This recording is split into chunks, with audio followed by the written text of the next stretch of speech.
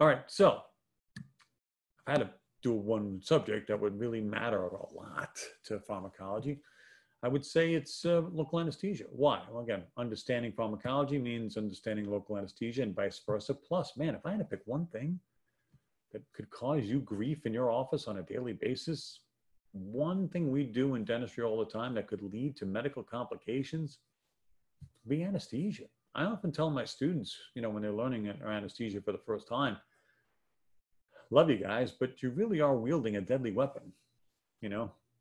And so use it cautiously and be advised that you've got to be on top of your game if you're administering anesthesia. Now, a lot of people hear me say this and say, come on, I do this all day long. I give injections all day. I never have a problem. Everything's fine. Great. But I'm happy for you as long as you never had that issue. But, I, as a speaker and having, at this point, I think I just crossed 1,000 presentations in my career so far. Hard to believe. And having taught as many years as I've taught in dental schools and hygiene schools, now going on 25, I've seen a lot, just from sheer aggregation, right, of all those experiences.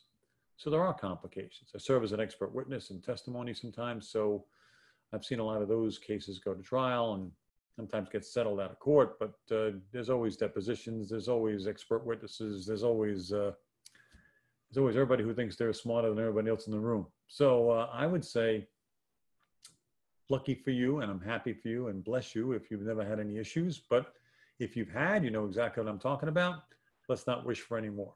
So we'll start off with anesthesia, and we'll give it the comeuppance, the respect that it deserves. All right. I guess we all have to be a little expert in this. Yeah. I mean, I think we need to be experts because not only are our patients going to be users of cannabis, but maybe even us. Let's face it. It's not just our patients.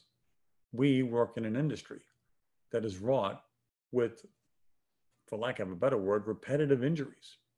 It may very well be dental professionals that are users of cannabis. How does it impact us in dentistry? How does it impact everything that's happening in the world of dentistry? Because many people are thinking that by any chance, maybe cannabis may have a use in dentistry. Chair-side. What? Well, I'm going to say this. If cannabis ever becomes used to chair-side in dentistry, I want to know who's bringing the party. So, what are we going to talk about in this next 5 hours? Just kidding. The pharmacology and mechanism of action of opioids and non-opioid analgesics and their potential for abuse. The intended role, when you should use them, when you should not use them. What else? Strategies for developing a pain management plan that's individualized. Why is that important? Well, many people will tell you that dental pain is in a very individualized response. So therefore, the management of that pain, it makes sense, should be as individualized. And of course, appropriate prescribing practices. Now, I know we have many hygienists with us today, but it's important for you to know about how these are prescribed as well, because it's not going to be all the time when your dentist prescribes an opioid to treat dental pain.